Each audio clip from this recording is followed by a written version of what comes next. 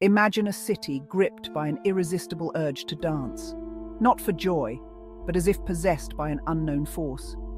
In the scorching summer of 1518, Strasbourg fell victim to the dancing plague. Hundreds were afflicted, their bodies swaying and convulsing in a dance marathon that lasted for weeks. Exhaustion set in, but the relentless rhythm continued, leading to unimaginable suffering and even death.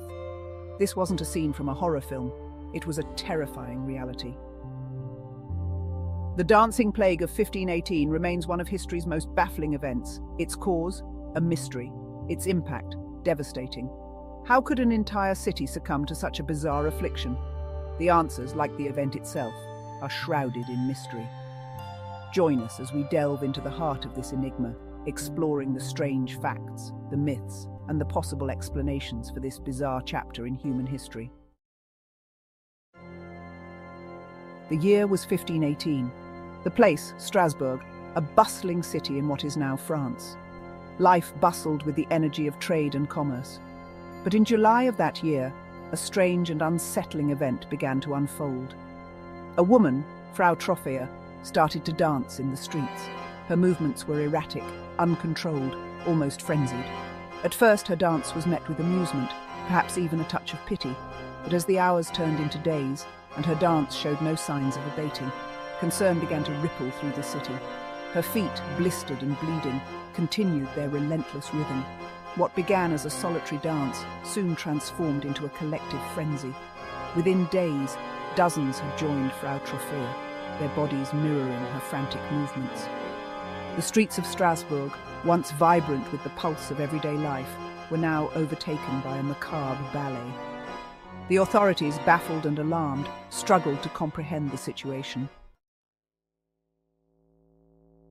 The dancing plague wasn't a gradual descent into madness. It was an explosion of bizarre behavior that gripped Strasbourg with terrifying speed. Within a month, over 400 people had joined the relentless dance. Imagine the scene. Hundreds of souls, their faces a mixture of ecstasy and agony, moving to a silent, deadly rhythm. Historical accounts tell us that many dancers experienced vivid hallucinations. They spoke of visions of saints and demons, their words tumbling out between gasps for air. This wasn't just a physical affliction, it was a mental torment. And then there's the matter of the music, or rather the lack thereof. While some accounts mention musicians, others describe an eerie silence. Imagine it, hundreds of people dancing in unison, their bodies moving to a rhythm that only they could hear. The authorities, desperate to stop the spread of the plague, resorted to a series of increasingly bizarre remedies. These attempts, while well-intentioned, proved futile. The mystery of the dancing plague has spawned countless theories and legends. One popular myth claims that the dancers were members of a religious cult, their movements a form of ecstatic worship. However, historical records offer no evidence to support this claim. The dancers came from all walks of life, united not by faith, but by a shared affliction. Another theory suggests that the plague was a case of mass poisoning, perhaps caused by ergot, a fungus that can contaminate rye grain. While ergot poisoning can induce hallucinations and convulsions, it doesn't explain the prolonged and specific nature of the dancing mania. Perhaps the most enduring theory attributes the dancing plague to mass hysteria, a phenomenon in which psychological stress manifests as physical symptoms. While this theory offers a plausible explanation, it doesn't fully account for the physical toll the dance took on its victims. The truth remains elusive, a testament to the limits of our understanding. The dancing plague of 1518 might seem like a distant and bizarre anomaly, but beneath the surface of this unsettling tale lies a deeper message, one that resonates even in our modern world. The events of 1518 offer a powerful reminder of the interconnectedness of mind and body.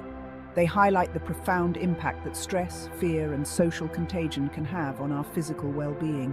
In today's fast-paced society, we are constantly bombarded with stresses. The demands of work, the relentless news cycle, the ever-present pressure to succeed. All of these factors take a toll on our mental and physical health. The dancing plague, though extreme in its manifestation, serves as a cautionary tale about the dangers of neglecting our well-being. Moreover, The events of 1518 remind us of the power of belief and the importance of critical thinking. In the absence of a clear explanation, the people of Strasbourg turned to superstition. Today, it's more important than ever to approach information with a critical eye and seek out evidence-based explanations. Despite centuries of speculation, the dancing plague of 1518 remains an enigma.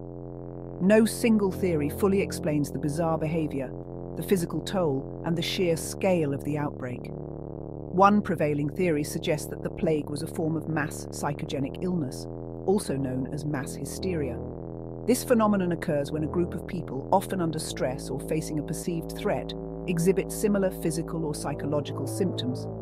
In the case of Strasbourg, several factors could have contributed to mass hysteria. The city was in the midst of a period of social and economic upheaval. Famine, disease, and religious strife were rampant, creating an atmosphere of fear and uncertainty. In such a climate, a seemingly inexplicable event like Frau Troffeer's dance could have easily sparked a wave of collective anxiety. Furthermore, the power of suggestion and social contagion likely played a significant role in the spread of the dancing mania.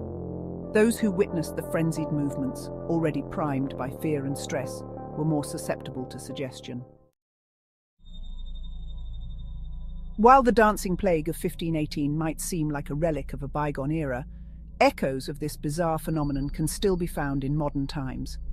Cases of mass psychogenic illness, though rare, continue to occur. One well-documented example occurred in 1962 in a Tanzanian school, where an outbreak of laughter and crying spread rapidly among the students. The symptoms, which lasted for several weeks, baffled doctors and led to the school's closure. Similar outbreaks of unexplained fainting, nausea, and dizziness have been reported in schools and factories around the world. These modern-day examples highlight the enduring power of social contagion and the susceptibility of the human mind to suggestion. While a full-blown dancing plague is unlikely to occur in our modern world, the underlying factors that contributed to it, stress, anxiety, social unrest, are still very much present.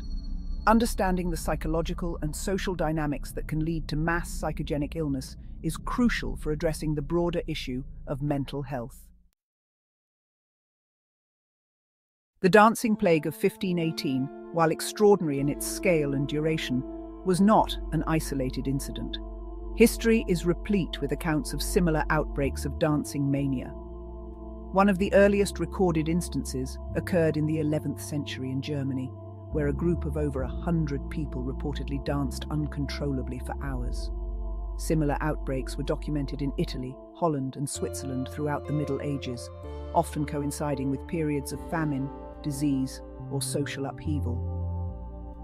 In some cases, the dancing mania took on a religious connotation, with dancers claiming to be possessed by saints or demons.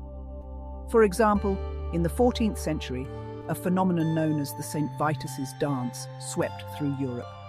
These historical parallels suggest that the dancing plague was not a unique event, but rather a manifestation of a recurring phenomenon linked to social, psychological, and environmental factors. By studying these past outbreaks, we can gain a better understanding of the complex interplay of forces that can lead to such bizarre and unsettling behavior. The dancing plague serves as a stark reminder of the power of belief and the importance of critical thinking. The dancing plague of 1518 stands as a chilling testament to the power of belief and the susceptibility of the human mind to suggestion. In the absence of a rational explanation for their affliction, the people of Strasbourg turned to the supernatural. This tendency to seek supernatural explanations for the unknown is a deeply ingrained aspect of human psychology. Throughout history, humans have sought to make sense of the world around them, often attributing inexplicable phenomena to the actions of gods, spirits, or other unseen forces. In the case of the dancing plague, the belief in supernatural causes likely exacerbated the spread of the mania. The fear and anxiety generated by these beliefs created a fertile ground for mass hysteria to take root and spread. Those who witnessed the frenzied dancing, already primed by superstition and fear, were more likely to succumb to the same affliction.